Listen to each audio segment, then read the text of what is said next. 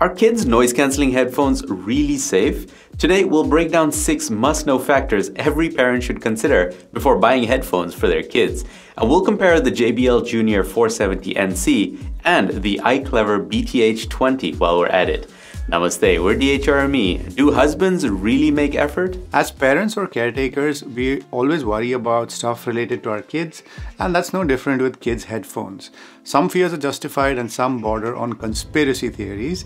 So let's start with the one that is proven to affect your kids' hearing and also yours, high volume. The one real risk of any audio product, earbuds, headphones, or even speakers for that matter, is the exposure to loud volumes for long periods of time. It's scientifically proven and a common fact that loud sounds over time equals hearing damage. So anything you can do to reduce that is a win. And both these headphones, the JBL Junior 470NC and the iClever BTH20, have a volume limit. We're just going to call them JBL and iClever for now. They both cap the volume to 85 decibels on paper. JBL also goes a step further by allowing you to turn that maximum limit down. So you can set a maximum volume limit of low, mid, high, and max in the app. That corresponds to 75, 78, 83, and 85 dB according to JBL's own app. But that's not what our results showed.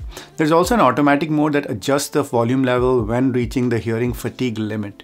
Alright, you know us, right? We have to test manufacturers' claims. So this is what we found. On the JBL, the maximum volume was actually below the 85 dB limit, and these are the numbers for different values, which is kind of interesting. The automatic mode just defaults to the maximum volume level to begin with, and I suppose over time it would ensure that the cumulative volume is managed. This particular feature was hard to test. The iClever actually gets very close to that 85 decibel number while staying just under. And there was some variance with ANC turned on or off. Now, unless you're convinced that your kids are turning up the volume way too high, either of these headphones will do. Just remember that the JBL actually gives you lower volume. In addition, iClever claims that they de-emphasize frequencies that lead to higher hearing loss in addition to their hard limit of 85 decibels of maximum volume. But we'll come to that a bit later. The JBL's app also has a daily time limit you can set for your kid. And the fun part? You can have a custom voice reminder telling your kid it's time to stop. Fun. Your voice can be the bearer of bad news. There's also an activity report you can check, and you can also set a custom PIN code so that your kid doesn't change the settings. Although, I have bad news for you. Your kid is smarter than you and will figure this stuff out. Anyway, it's not just volume limiting that makes these two headphones special. Both these headphones come with active noise cancelling, or ANC for short. ANC helps block out background noise by generating opposing sound waves. This means that your kids can listen at lower volumes, protecting their hearing over time. But there are some downsides we need to address, like pressure on the ears and a reduced awareness of surroundings. Also, ANC offers substantial benefits for hearing health and focus, and this is backed by some studies. To begin with, ANC allows your kids to listen to audio at lower volumes. This helps prevent hearing damage in the long term, since without ANC, one may end up raising volume levels beyond the noise. ANC is particularly useful in consistently noisy environments like airplanes or busy offices, where ANC technology blocks out low frequency sounds effectively. And if you have a child who gets overstimulated by background noise, ANC might help. Although you don't need to buy expensive ANC headphones for that. Simple dumb hearing protection earmuffs or ear defenders are probably a better option. Of course, in that case, you don't get music, just a shutting out of the world in general. So which of these headphones do a better job in drowning out the sound? Well, here's a test. Use headphones to get the best experience.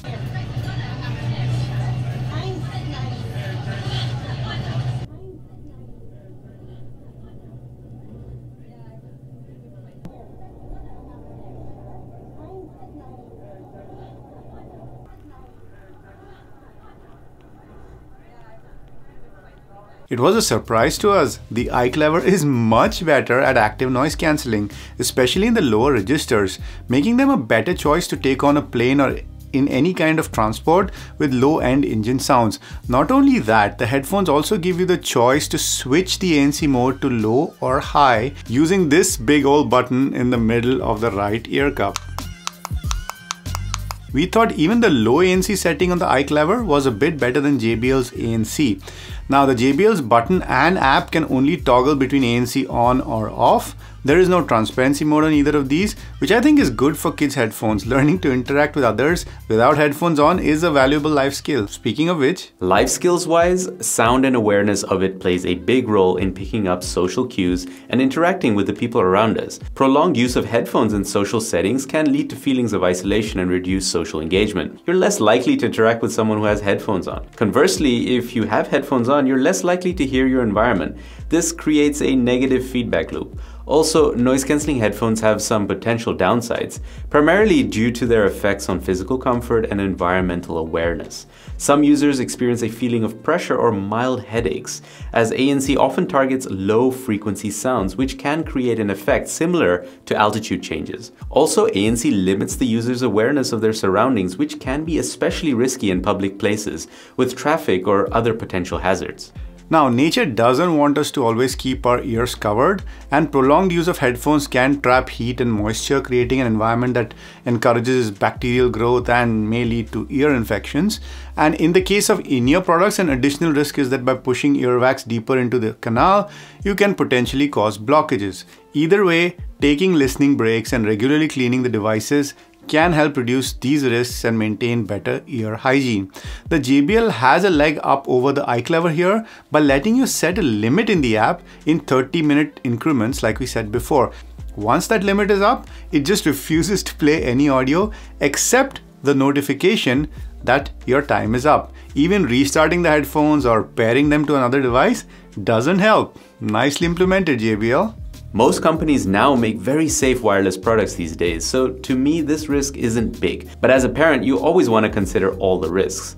Wireless headphones have batteries and they need to be charged. And not all kids and adults are good at charging their headphones. So it's good that the batteries on these headphones do well and charge with the common USB-C cable. iClever offers 35 hours of battery life with ANC on and JBL 34. And both these can also be used wired and come with headphone cables in the box. Handy if they run out of charge. Both these headphones, however, do not have noise cancelling when used wired. We also found that the buttons for volume control or playback don't work when wired, which is a bit disappointing. Other than that though, the batteries for these products are located on the ear cups, just on the ears. I don't know the last time I heard of Bluetooth headphones catching fire, and if you buy from reputable brands, I'd say that risk is at a minimum. Batteries also tend to degrade over time based on use, making these products have a limited lifespan. On the other hand, if you buy wired headphones, they do have the hassle of wires getting entangled. And newer phones and tablets have no headphone jack, which means you will have to get a dongle. Also, you won't get any smarts. On the bright side, they'll always work. There's no charging required and they usually sound better too. So now that you know some of the benefits and advantages of noise cancelling headphones, which one of these should you get for a kid? To start off with, the iClever BTH20 costs $46 and the JBL Junior 470NC 80 euros. Well, we've already talked about the volume limiting, ANC and battery lives on both these headphones, but why get kids headphones in the first place? Well, first, adult headphones are often too big and too plain for kids. Secondly, kids headphones are designed to handle rough use because let's face it, kids can be rough on gadgets. Both come in big bold colors with big bold buttons to control the headphones, which is nice. They also are both made of plastic and the iClever seems to have more heft, but it's a bit more creaky. Again, none of these seem to be built premium, and that's actually a point in favor of the iClever considering how much cheaper it is. Both are foldable and the JBL's cardboard inner packaging can be a craft project that can become a headphone stand. And both of these come with a flimsy soft pouch to transport your headphones. JBL also gives you more customization options for sound with EQ presets and a 10-band custom EQ, you know, if you're raising a potential audiophile. Speaking of which, the sound on the iClever is more balanced if you don't plan to do any tweaking, but that reduction in particular frequencies, it wasn't very noticeable to us. On the JBL, you can also see the current volume live in the app, which is a tiny but useful detail to consider. The iClever may not have the app and smarts of the JBL, but you can actually adjust the ANC of the iClever using a big fat button on the right ear cup between ANC high, low, and even turn it off. Helpful if high ANC creates an uncomfortable pressure for kids. The JBL can only switch ANC on and off. There is no level adjustment. In addition, both of these also have microphones. Have a listen. Hi, this is how my voice would sound if I used the JBL Junior 470 NC. And this is me talking like a kid.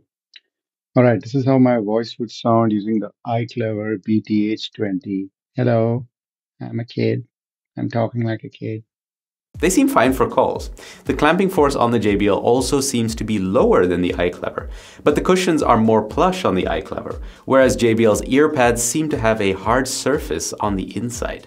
And that ANC button just seems more fun on the iClever. And unless your kid has a phone, I think kids might enjoy the iClever a bit more, despite not getting to make a cardboard stand for it. But what might be the clincher to many of you might be the brand recognition and support network of JBL. On the other hand, you are paying quite a premium for headphones that can be broken or lost quite easily. iClever does a lot of things well and are specialized in kids headphones with a number of other products as well. Hope that helped you guys to look at the benefits and risks of kids headphones. This is the first time we've reviewed kids products on this channel.